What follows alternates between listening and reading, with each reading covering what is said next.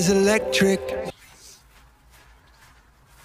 Hi everyone, welcome back to the EV Puzzle for another energy related video, and today's video is about the Bluetti, where is it over here, EB3A portable battery with a 200 watt solar panel connected to it. I'm doing some charge and discharge tests at the moment to work out how much capacity the battery's got. So at the moment it's charging on solar. I think it's an overcast day at the moment. That solar panel has been really good, really impressive. I've seen it as high as 150 watts so far, but still not in full sunlight. It's like I say, it's overcast today and it's about 90 watts at the moment. So it's half full in under an hour, I think, so far. So it's really practical. I'm really enjoying seeing how a solar panel can add capacity to the battery. But anyway, a bit of a story to tell you about this battery before I get into the detail, and that's how I got into it. Bluetti contacted me to ask me if I wanted to test their new AC60 battery, and also along with that an expansion battery that comes with it. I think it's another 886 watt hours of energy in a battery, a B80 battery. So you plug that in and it gives you more capacity with it. And I really like the idea of that, where you have a smaller, more compact, more portable battery, and then you have expansion batteries. As and when needed, you can take them with you and plug them in for more capacity. Now that makes a lot of sense because you get the benefit of the smaller, portable, lighter system that you can take around, but then when you need a bigger, heavier, more capacity, you've got that capability too with the plug-in batteries. And whether you need one plug-in or two plug-in batteries, that mix and match and to be able to build up your system, that really appeals to me. So I was interested in the AC60 when they asked me to review it, so I said yes.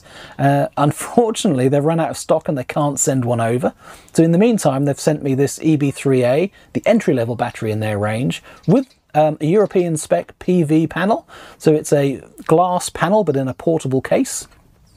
200 watt capable, and that's plugging in. It's charging now on the EB3A outside here, and I said yes, I'd review that while I'm waiting for the AC60. So for me, the EB3A isn't the battery that suits my needs best, but that's a really good introduction point to say that with all these different batteries that are available now and all the specs and sizes and the modular ability of the new ones, there's a battery out there for everyone that suits everyone's needs and the devices you need to power on the go or at home for emergencies, etc. And for £269, which is all this EB3A is on, I can't see why a business wouldn't have one of these or a couple of them just to keep their phones on, the internet on, keep their business going. It would just take one poor customer service experience, one extra sale call, one thing, and that would be cost justified easily. So I honestly think these portable batteries are an essential for business, and they're extremely practical for the personal usage.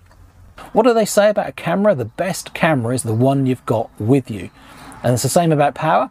What's the best kind of power? Well, it's the power you've got with you. So you need something practical. You need something that's portable, something that you can use when you need it. Specification wise, this is a 600 watt pure sine wave inverter with a 1200 watt surge capability. The rated capacity is 268 watt hours.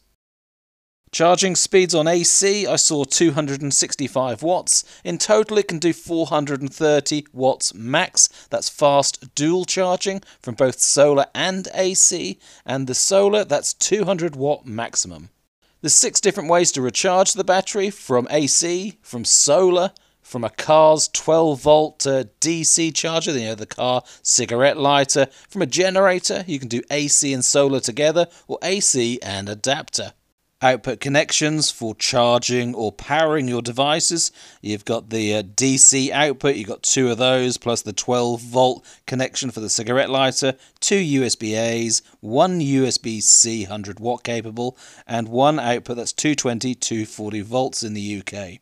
Plus there's the wireless charging pad, 15 watts on the top of the battery. But for me, the best feature about this battery is how light it is, how easy it is to carry, just how practical it is. Plus, of course, that very cost-effective price point. I found loads of uses for this EB3A, just in our own personal circumstance, and this is from someone that's saying that this size device doesn't really suit me. So I've been powering our phones, our tablets from it, I've been charging up my laptop. So I put images up of all these things we've been trying. I've been trying it with just a fan and seeing how many hours the screen says that it will last running it. So lights on it as well. slow cooker. That worked really, really well. The slow cooker on low was only 100 watts. On high, it was 170 watts, so plenty of power in that battery for that. And that's made me think even a battery that size with a solar panel would be brilliant for cooking like a nice fresh casserole or chili in a slow cooker while we're out and about. In the field, we do dog shows a lot and spend the day basically camped in a field, and this sort of device with the solar panel would be fantastic for that sort of thing. I even managed to charge my electric bike with this, and yeah, it's a bit of a funny one really, but I started to imagine if you were going on a long trip or if you ran out of charge somewhere and you had somebody in a car that was running along with you, but with one of these, you've got an extra boost, you've got an emergency charge if you actually need it, so very handy. And even as a test, I've managed to put this battery inside the panniers on my bike. I could actually take it with me. It's amazing how light and practical it actually is. My electric bike is actually 600 watt hours of battery that's in there, so taking along a 268 watt hours contingency is a little bit small, but because it's so light and it's compact, even that's possible. I think that's a good example of showing you how small it is. So the EB3A comes with connectivity over Bluetooth to an app, and the app's really simple, really easy to connect to, and basically just enables you to see how much battery percentage you've got left and time left. You can turn the sockets on and off, you can turn the lights on and off, but also you can change some of the settings. You can change the eco mode as to whether it automatically powers off or not, or you can put it into UPS mode. Well, there's a mode for extra boost of power. So instead of 600 watts continuous power, it's actually capable, I think, of 1200 watts. I'm not sure how long that would last. It wouldn't last very long with this battery capacity, but the fact it's capable of it is really impressive. So I'm loving the app, loving the size and practicality and the look of this battery, especially with the solar panel. It is really good.